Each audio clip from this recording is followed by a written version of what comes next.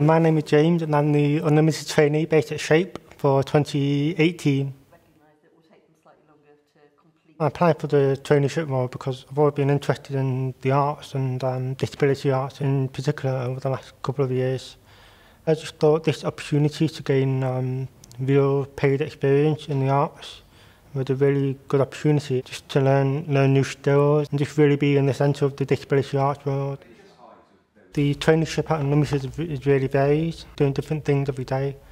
I've been the key contact for various artists, kind of supporting them through the process.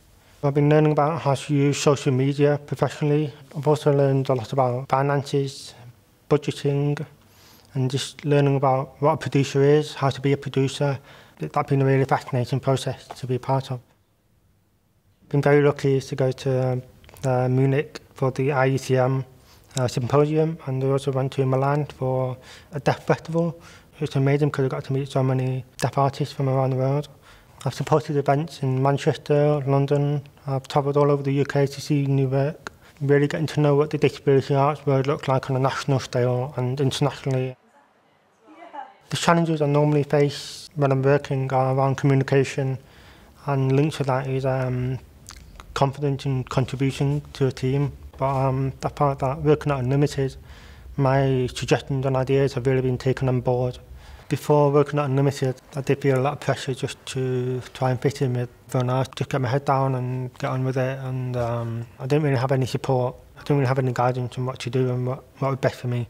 But working at Unlimited, because they work to the social model of disability and place the individual needs at the heart of everything, they were really able to help me figure out how best I can work and to the best of my abilities.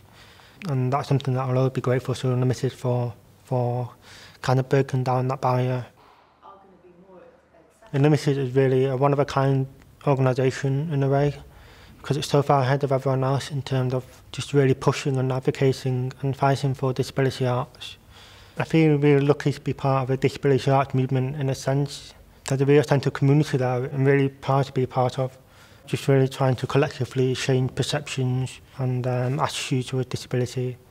Just being surrounded by so many amazing disabled artists has really helped me to change my perception of my own disability. It also instilled in me a lot of confidence and made me realise that I can make it in this career. I take the lessons I've learned with me wherever I go.